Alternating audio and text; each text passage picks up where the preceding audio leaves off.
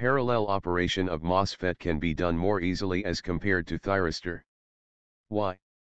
Parallel operation of MOSFET can be done more easily as compared to thyristor because the resistance of MOSFET increases with increase in temperature. MOSFET have the positive temperature coefficient.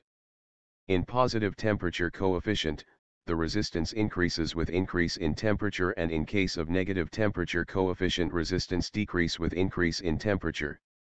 Due to the positive temperature coefficient of MOSFET, if we connect MOSFET in parallel and if the current in particular MOSFET increases, then due to losses the temperature in that particular MOSFET will be increased. This increase in temperature will also increase the internal resistance of that particular MOSFET, therefore, the current in that particular MOSFET will also decrease. This thing will balance the current in MOSFETs. But in case of a thyristor, which is a negative temperature coefficient device.